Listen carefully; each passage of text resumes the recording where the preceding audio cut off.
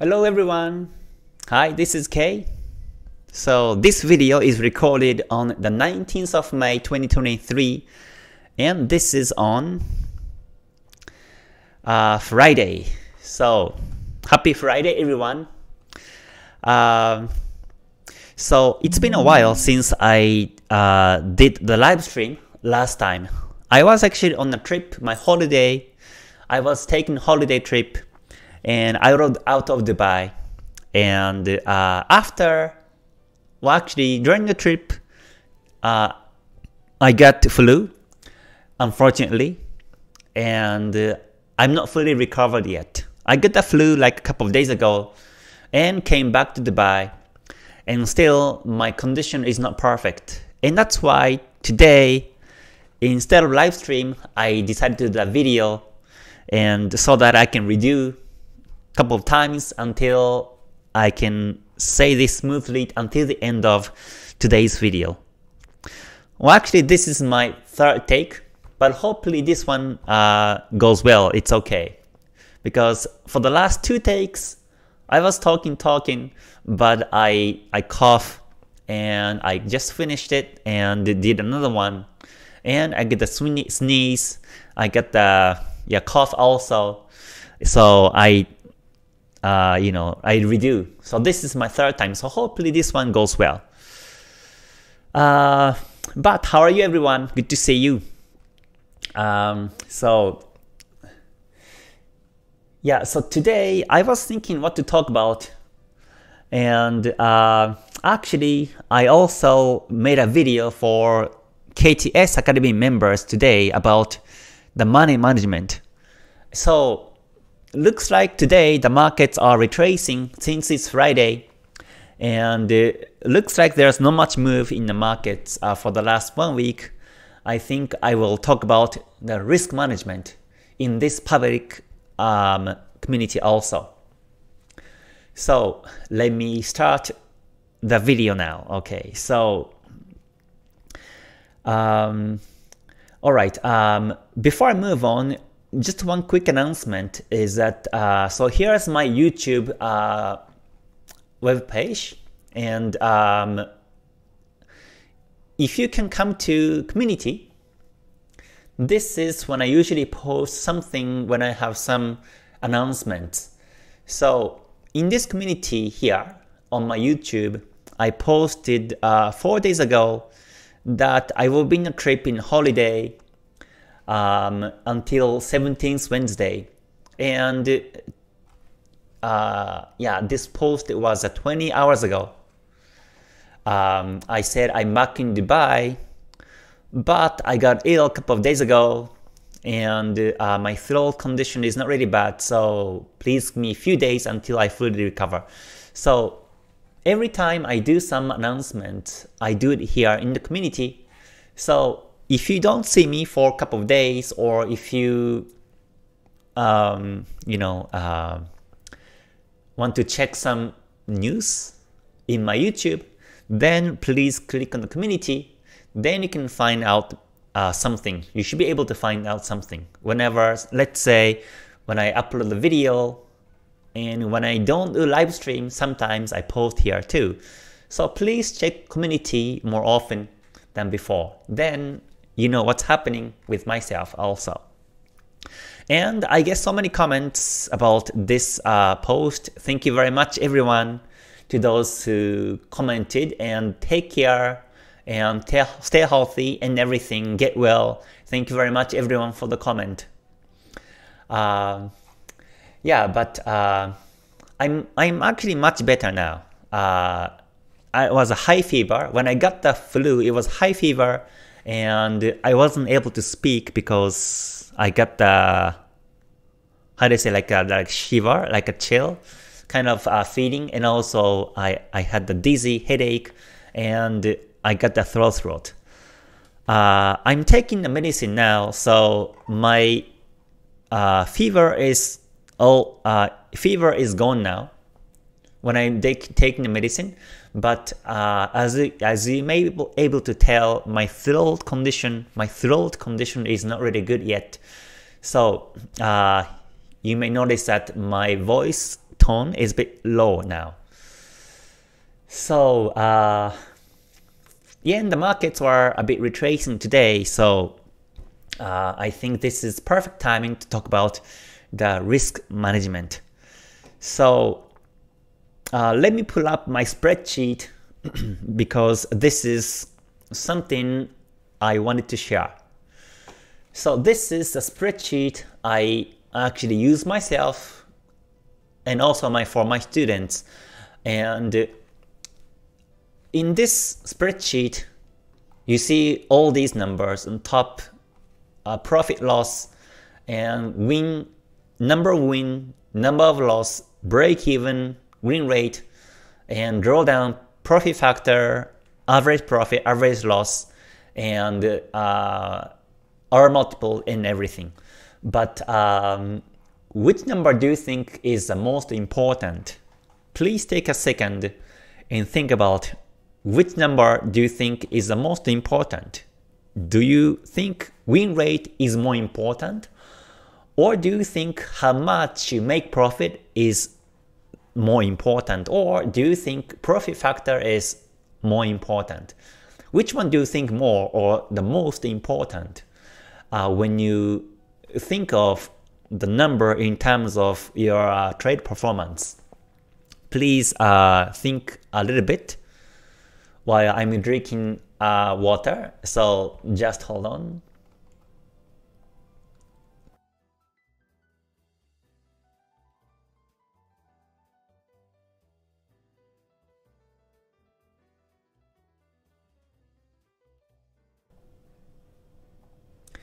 Okay, so yeah, I hope my throat will be okay until the end of this video.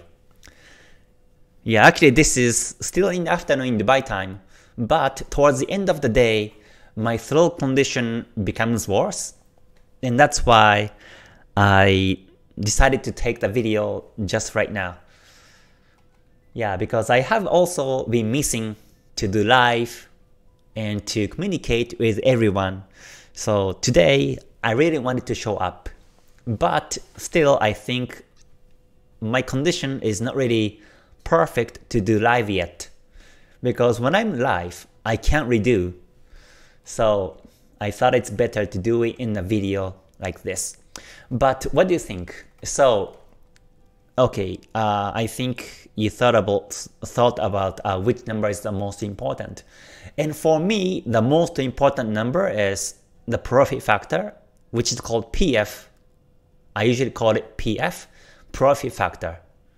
And profit factor is simply the ratio between the gross profit and the gross loss. So, so profit factor means the risks and the reward ratio in terms of money, and I aim for more than 3 in live trade, and that's what I usually do. So I don't really care about the win rate, because the part of the reason is because I'm a swing trader, more for the day to swing trader, and I have very strict risk management. So because I have the strict risk management and my losses are very small, that means I put the stop loss, but usually before the price hit the stop loss, I exit my trade. Hold on, just hold on. Let me cough. Just hold on.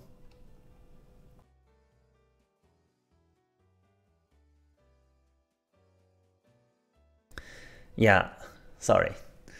Okay, this is getting a bit difficult, but let me just go through. So yeah, I don't really care about the win rate, but because of my style. If you are the scalper, then win rate should be more important than the profit factor. Profit factor can be 1 or could be less than 1 too, but as long as the win rate becomes 60% or 70%, then that should be fine. But my strategy offers PF to be greater. And as long as you get the win rate of 30 to 40%, then you should be fine with my strategy. And I found that that makes me easier on my training psychology, because so that I don't focus too much on consecutive wins. So let's say I have 32.35. So this is around, let's say, 30% of win rate. So out of 10 trades, I'm only expecting 3 wins and 7 losses. But with my strategy, I win over time. And that makes me easier in terms of losses. So even if I have loss, let's say today I take one entry and I lost. Tomorrow I take another entry, I lost. The day after I take another entry and I lost. But my psychology still stays healthy because I know it happens. 7 out of 10 losses are acceptable for me. So that's how I designed my strategy. But I aim for the PF, profit factor, to be more than 3. So that's first thing that I think it's important to mention in terms of the risk management. Because risk management is really closely connected to the psychology. I think these are like 2 wheels on the bicycle. So if you miss one of these, you won't be able to ride the profits in trades. So, and I don't really care how much I win. In this spreadsheet, I mention the deposit and profit loss imbalance, but I usually don't look at these numbers. I mention this because just for the reference, and this is because this is a spreadsheet, the actual number in my account, and the numbers in here, the spreadsheets are different. So the purpose that I created this spreadsheet is to focus on the profit factor and win rate also. Make sure win rate is between 30 to 40% and PF to be above 3. And R multiple. R multiple is the risk and the reward ratio in terms of pips, in terms of profit and profit pips and losing pips. So the ratio is R multiple. So ideally, this should be above 3 in live trades. But more than R multiple, profit factor becomes more important because depends on how much your stop loss, how many pips you take to the stop loss, you change your lot size. So in that sense, the risk and the reward ratio in terms of pips is less important than the PF. But anyways, and the second thing that's important is to visualize your progress, your overall trades performance. This is something I said also in today's membership video also, but if you focus on everyday trades, let's say today you lose, tomorrow you have break-even loss, and the day after you have loss also. So out of 4 trades, you have 1 break-even and 3 losses. So when you have that experience in a live market, in a live time, then you may get discouraged because you have been keep losing 3 days. You know, let's say when you backtest, 3 losses happens in a second, in a minute. So you may not feel the losses. And also it's not your live account, it's not your real money. So you may not feel the sense of loss in the backtesting. But in the live market, when the market's moving every day, 3 days is a lot. It's yeah, it's a lot. It's a long hours. So within the 3 days, you take 4 trades and 1 break even and 3 losses. In terms of the number of losses and break evens, it's only 3 and 1. But in terms of time psychology, you spend 3 days to take trades, but you're not winning trades in one single. You keep losing and losing and break even and loss. So that's painful in psychology. And that's also the reason why you want to journal your trades, or at least look back your own trades. So for me also, I have break even and loss, only 1 win, but break even, loss. So I have lots of losses between 20th January until 17th February. So this is almost 1 month if you only look at this area. Sorry, hold on. If you only look at this section between 20th January to 17th February, literally this is about 1 month. So for the 1 month, I only won 1 trade, but the rest were break even in the losses. So if I don't journal my trades, and if I don't have the mindset of small losses are okay, break-even trades are okay, then I should be changing the strategy by now. Or I might get so discouraged that I don't want to take trades anymore. Maybe my strategy may be wrong. I start to think about it. Maybe if I have break-even and loss, and maybe break-even loss around this area, I might be, thinking some other strategies. But I don't, because I know these are first of all the small losses. So if you only look at the result column, these are the losses. But you have to also think about how much or how many percent you lost in your account. And if the percentage of loss is small, you need to think that it's okay to lose, because losses are the part of the process. To get more profits is, I think, more correct understanding in terms of the risk management, in order for you to get returns from the market.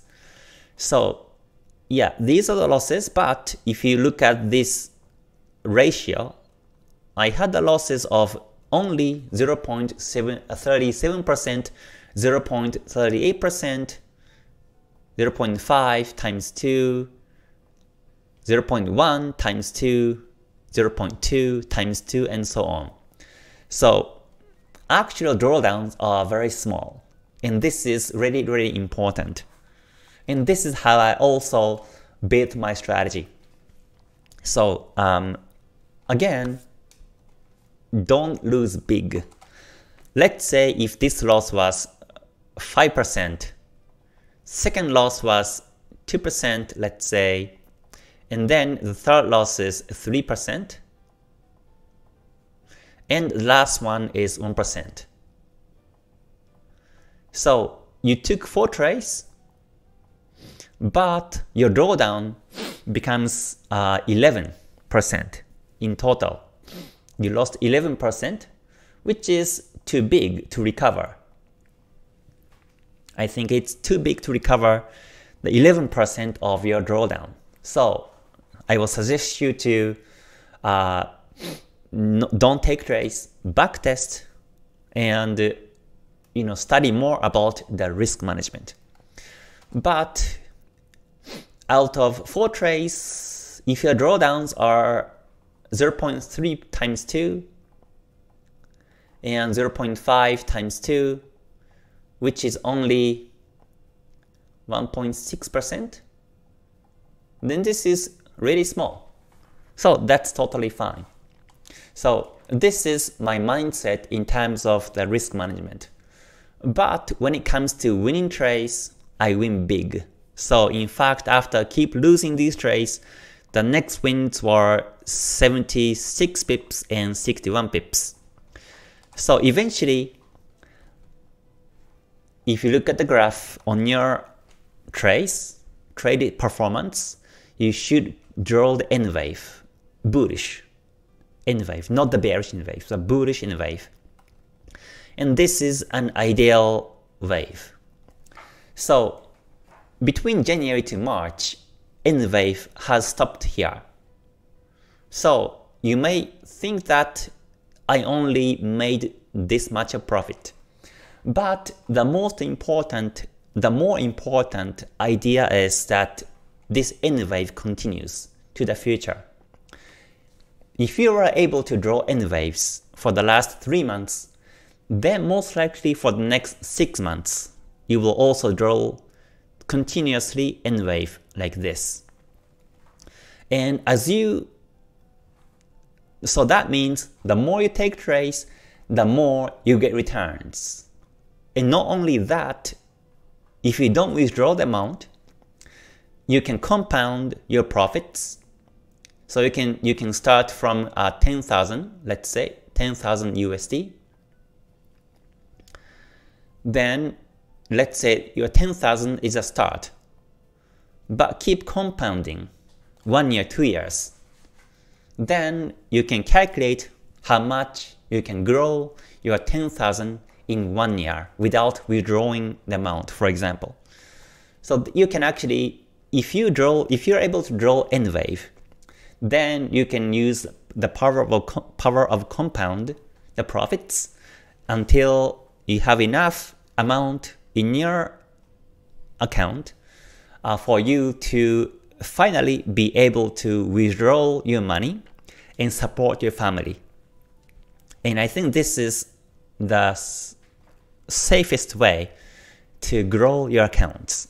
So I say never start big. Even 1,000 is okay. Just start with 1,000 USD and compound your profits. And also make sure that you draw N waves graph like this on your spreadsheet or on your trade performance. And to do that, to know whether you draw N wave or not, you don't have to use spreadsheet. You can actually download the trade graph, performance graph from MetaTrader. You can also look at the same, but or you can simply just count how much you make every time or how much you lose every time you take trades, and see if you can see your graph N waves by yourself. You can actually do that too. It's not really difficult to do. So these are the most important things, I think, in terms of the risk management. Again, in terms of numbers, for me, profit factor is the most important because of my trading style as being a day to swing trader. And then also, I don't focus so much on the losses because I know these losses are kept small, and the losses are part of the process to win bigger profits. And thirdly, make sure that you draw N wave on the graph so that this N wave continues and your account keeps growing up and up like this way. So the graph should never look like this. This is gambling graph. Or this, let's say, this is your entry timing should be wrong, or your analysis, first of all, should be wrong if you see reverse N wave. Because if you see reverse N wave, the more you take trades, the more you lose. And if you have gamble wave, that means it's gamble. When today you may win, but tomorrow you lose all the profits today, and you even lose more than yesterday. But the day after you win, and then the next day you lose again, And psychologically, this is really difficult to keep trading. So I think the best scenario, the best solution for everyone is to be able to draw N wave in a graph, especially if you want to trade in the long term for not only 1 year, but 5 years or 10 years or even longer. Then you should aim for how to draw N waves, regardless of which strategy you use. I think if you aim for how to draw N waves in your profits, then you should be not only fine in terms of profits and losses, but also you should be fine in terms of your trade psychology. So that's something I wanted to mention today. So thank you very much everyone for checking today's video. Again, yeah, I'm sorry I wasn't able to do live because I was on a holiday, and also I was having flu for the last couple of days and still in a not perfect condition. But hopefully I will get better soon, and see you again soon. So until I see you next time, please stay healthy. Oh, stay healthy to me and stay healthy to everyone too. And yeah, stay safe and stay gold. Alright, bye for now everyone. またね. Thank you very much.